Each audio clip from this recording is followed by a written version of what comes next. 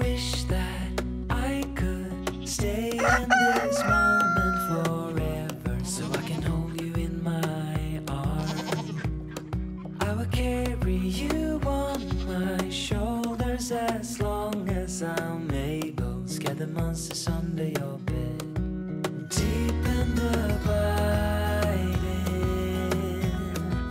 liking for you is all I need. Until my heart gives in, I will do everything I can for you. Well, hi guys. So it's another beautiful day out here. It is currently 60 degrees. It's a little bit overcast. But it's perfect weather to get inside the beehive. We're gonna check out what's going on with the ladies right now.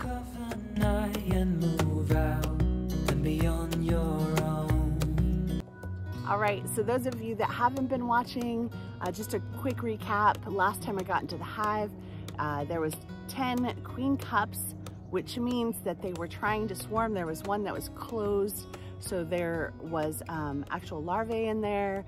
And what that usually means is that the old queen takes off before she hatches and the new queen stays in the hive. When the old queen takes off, she takes half of the hive with her and they find a new place to live, and then the new queen will emerge. She'll kill off any other queen cups that are in there or any other queens that are emerging, and then she will take over the hive duties. She'll go out and do her mating flight, and then once she does her mating flight, she comes in and she starts her egg laying. And so I'm going to recheck it because of the last visit to the hive about a week ago. I had taken out the old comb from an old beehive that I was seeing how well they cleaned that up.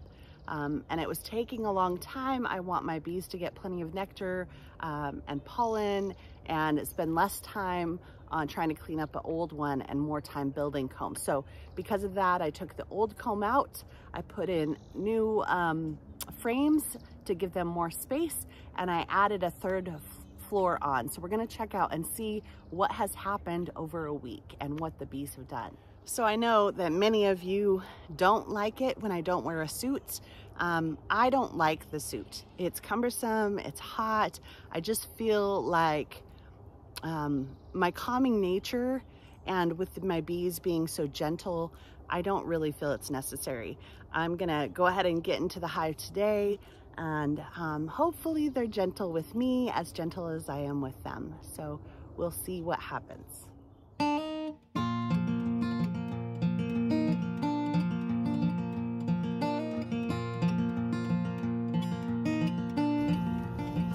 So I'm spraying off the hive today with some sugar water. I don't like to use smoke. I think it just agitates them a little bit more, especially during the heat. So I just do a little bit of sugar water. It keeps the bees happy, trying to clean that off. And I feel like it just occupies them a little bit more while I'm trying to do this inspection. So now that this hive is 3 frames tall, it's a little bit harder for me to get into, so I have to use a little bit of a step stool. So I'm using a cinder block just to get up here in the 3rd frame, just so I can kind of check things out. It looks like from looking at this view, not a whole lot of activity has happened on this 3rd frame yet, so this should be quick on this part. Just as I suspected, not a whole lot going on here. The 1st frame I'm going to leave outside of the hive. The rest of the frames I'll just put back in systematically as I'm checking through.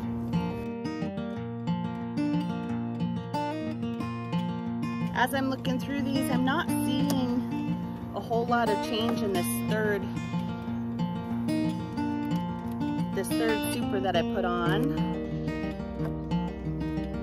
Traditionally, the 3rd super is for honey. I don't want to limit my bees on how big that they're going to grow, because essentially I do want my hive to become 2. So I'm not putting a queen excluder in there, which prevents the queen from going into the 3rd and laying the brood, the baby bees. So for me, I'm just going to go ahead and let them build as much as they want up here. The third super has not had any change in the past week. So I'm gonna go ahead and take that off, and we'll go down and check out the next one. It looks like there's a lot of activity in there.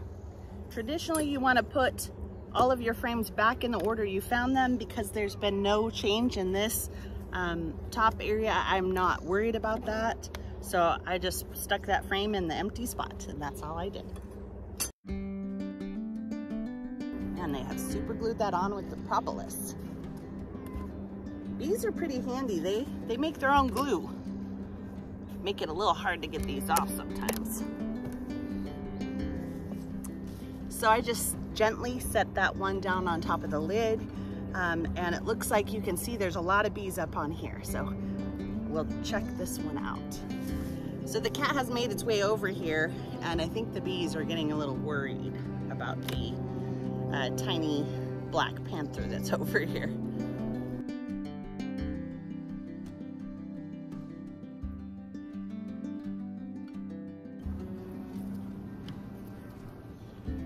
Okay, so this first frame that I'm pulling out is being filled out with honey at the top. If you can see the white, that's honey.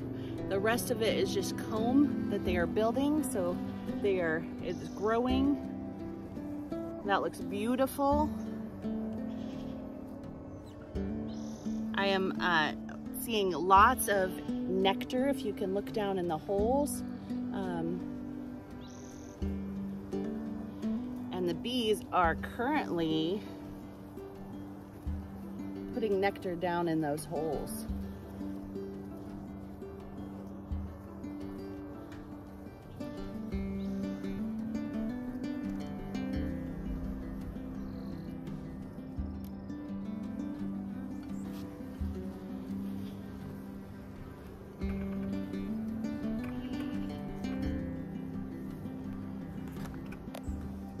As with before, the first frame I'm gonna just put off here, and the rest I'll leave in here and just move.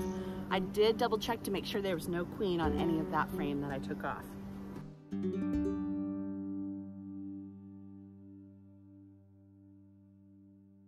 So this one also, they're just building the comb out. They haven't gotten very far. It looks just fine. If you notice that this frame is yellow,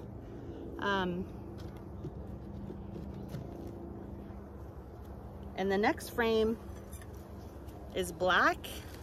And the only difference with that, beekeepers argue about which one's better all the time.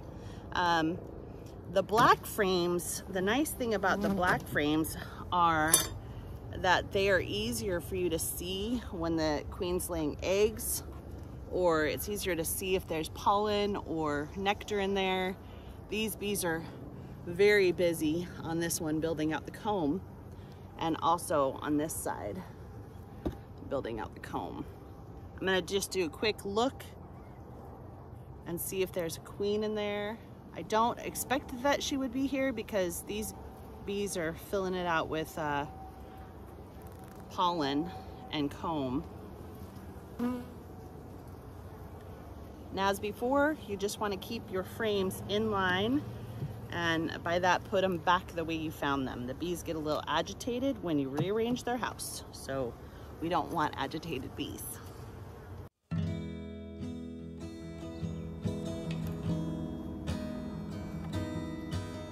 This is beautiful. So once again, that's honey on the top. They're filling it out nicely. The comb has all been built out.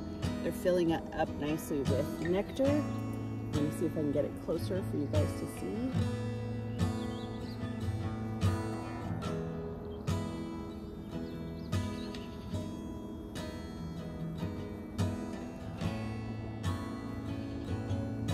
And once again, because this is honey and nectar, I don't expect to see the queen on here. And I don't. My queen is marked.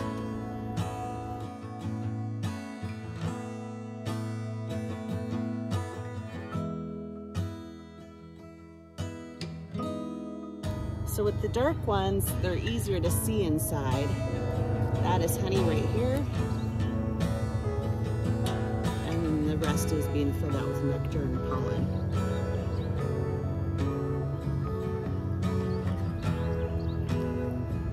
It's beautiful. So this one we got to be a little more careful with because there is brood on this side. That means the queen is laying. Those yellow, dark yellow areas in the center is the area that the queen lays her eggs. So I'm looking very carefully on this one just to make sure.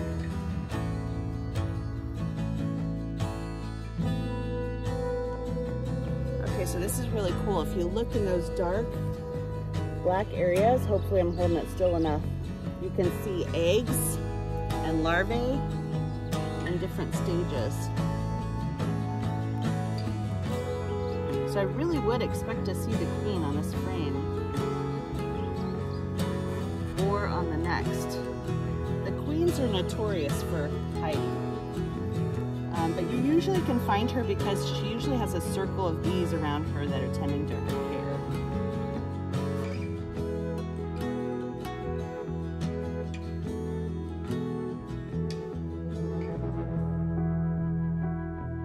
Crazy how heavy these hives get, or these frames get with the bees on them.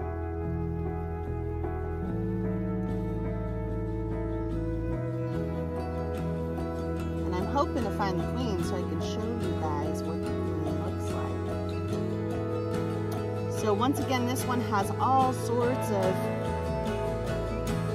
larvae in different stages. I'm going to try to hold it up so you guys can see. Let me just make sure where my camera is. So I'm going to hold that up close. If you see in those little black areas, you can see the larvae.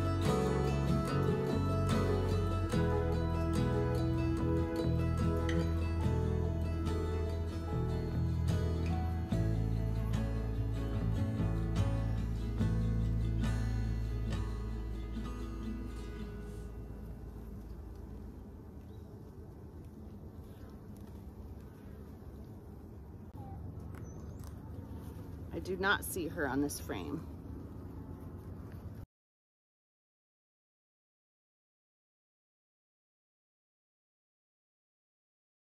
It's the coolest thing watching the bees. Let me spray this down and show you. It's the coolest thing. Oh, she's gonna fly away. Watching the bees lick the sugar water off.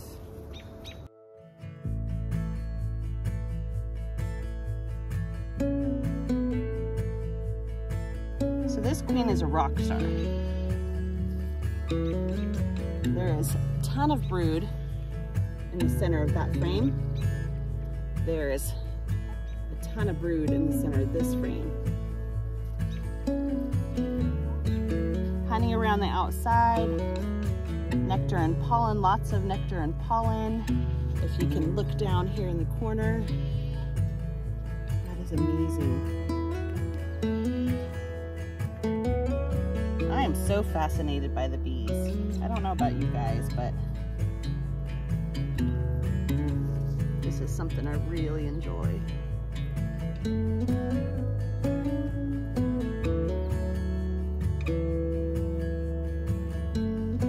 Once again, I'm still not finding the queen. She should be right in this area because there's a ton of space for brood and a lot of new eggs.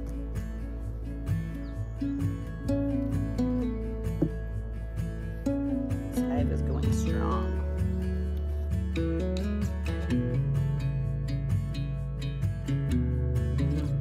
So at the last hive inspection, that's crazy.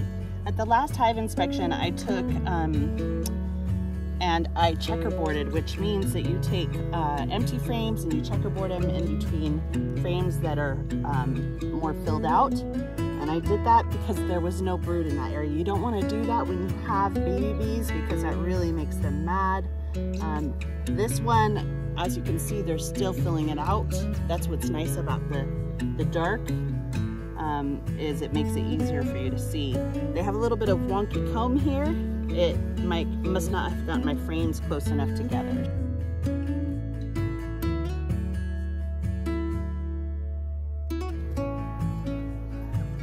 So it's a beautiful day and it's supposed to have no rain today, but the clouds are coming in and the bees are starting to get agitated.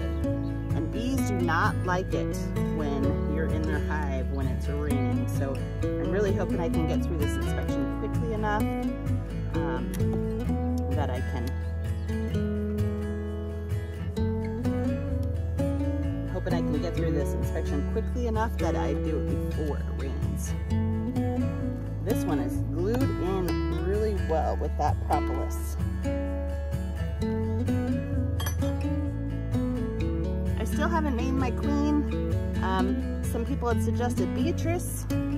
I am still pondering it. If you have any suggestions, let me know. I may make it a majority rules thing. Now this one is the heaviest frame I have picked up yet. It is completely full of honey, both this side. So this is all capped honey. This is pollen, not capped. So full of, whoops, that makes the bees mad. This is so full of honey on both sides, you can see. My plans are I'm not gonna take honey unless it's in excess. I want to leave as much as I can for the bees because I plan on splitting this hive at some point. I wasn't quite ready at the last inspection, but this next time I find a queen cap that has an actual larvae in it, I'm planning on keeping that and making this hive into 2 separate hives. And as usual, the outside frames are hardly touched. They're working on it. They're filling it up, but I can see pretty soon they're going to be wanting to have that 3rd story filled out. So it's good it's in there and ready to go.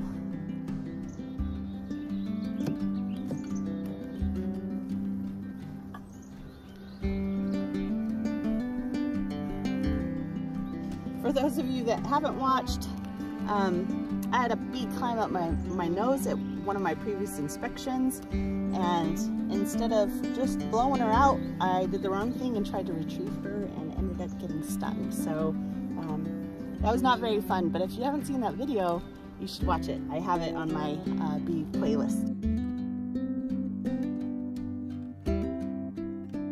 Just gently move these all back in place where they were.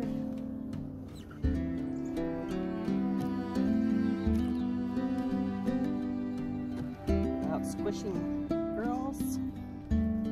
Fun fact, a majority of the bees in a hive are girls. There are drones, which are the male bees, and their only function is to mate with the queen.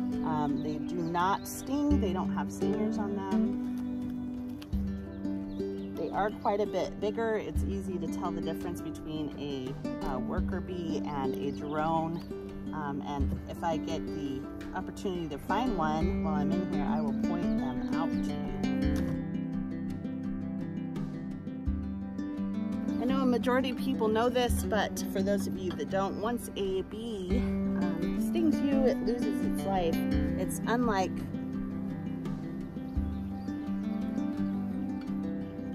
that one dive bombing me. Hold on.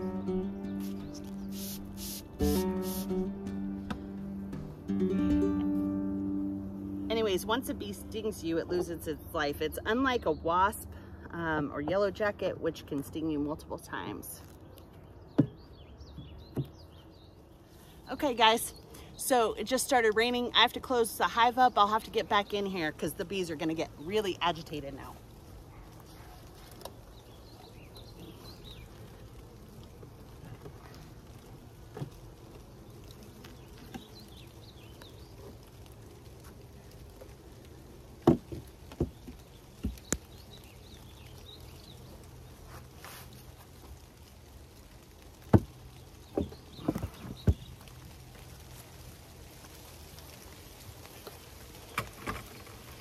It is full on coming down. This is crazy. Let me take my gloves off.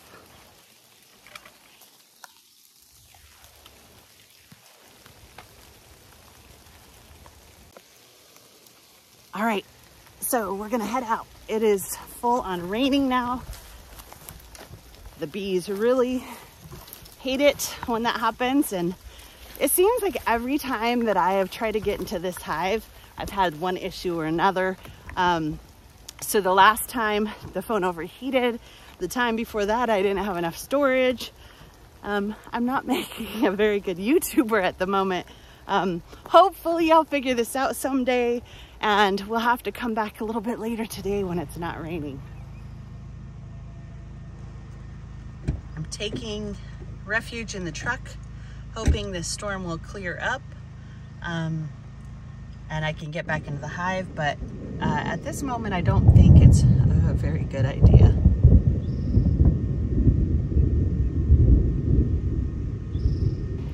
Okay, so the storm is getting pretty bad, so I think I'm gonna call it for today. We're gonna have to get back into the hive a different day. The bees are gonna be agitated no matter what I do if I try to get back into the hive today. So maybe tomorrow morning we'll get to the bottom box and check things out. I'll have to do that on a different video. Lightning is happening now, so I better go. You guys have a blessed week. Take care. Outside my window, is everything pale and cold? Can't seem to pick up my phone. It's been ringing all day long. Behind these clouds